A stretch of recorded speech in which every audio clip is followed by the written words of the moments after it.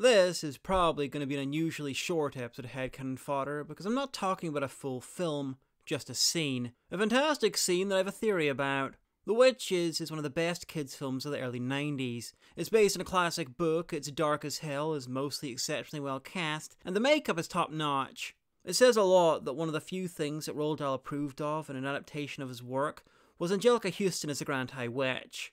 Just her. He fucking hated the rest of the film. And it says even more that this film is basically why she was later cast as Morticia Addams. Anyway, this video isn't anything to do with the Grand High Witch, it just felt weird to do a video about the witches and not mention her because holy fuck, that is one of the greatest creations of film history. But no, what I'm here to talk about is poor Erica.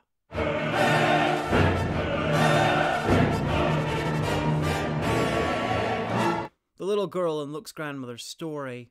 She was one of Luke's grandmother's friends and is the reason for her lifelong hatred for witches. One day in Norway, after being sent out for milk, Erica vanished.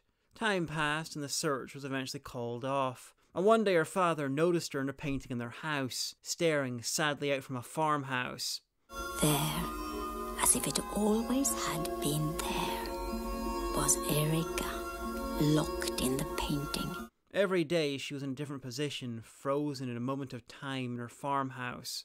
Never seen moving, always a solid part of the painting. Over the years, she grew up, got old, and one day she vanished. You mean she died? Who knows?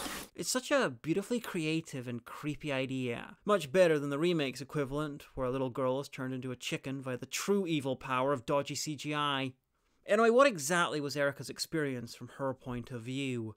When she's first seen, she was staring out, sadly, so I think she was conscious. But other times she was working on the farm as though she was just part of the painting. So how do I square that circle? Do I have a theory? Indeed I do. This is based on watching the sequence and some thought. I don't have any evidence because the film doesn't provide much, which I'm glad about. Not knowing gives the scene its chill. I think Erica spent her days in a farmhouse, perhaps real, perhaps ultra-stylized and made of paint, like in What Dreams May Come. She had no awareness of who she was, and she acted her role, first as a girl living on the farm, then as a farmer herself, never being able to leave, but not really wanting to, not even knowing the possibility exists, content, and in a dream. Not Erica. Not really. But every morning, when the first person enters the room and comes into sight of the painting, she freezes, and becomes aware. Aware of who she is, of what she's lost, and that she's trapped. And more than that, she finally notices the picture frame in front of the farmhouse, and beyond it, the real world.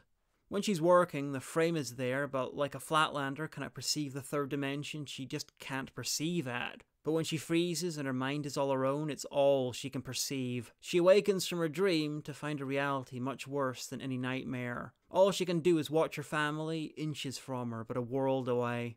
But if I'm right, why was she looking out sadly the first day she was spotted? Simple, the spell realized that the family hadn't yet seen her. It knew that she hadn't yet been noticed. So for extra cruelty, it gave her own mind all the time until they did. So when they saw her in the painting, she'd be looking out and they'd realize it was her. The painting isn't just designed to torture her, it's to torture the rest of the family too. And perhaps sometimes the painting gives her mind back for the day, just to rub it in. This would explain the other time we saw her looking out. Anyway, that's my take on one of the best sections of one of the best early 90s kids films. If you've not seen it, or have only seen the new version, then do yourself a favor and check it out.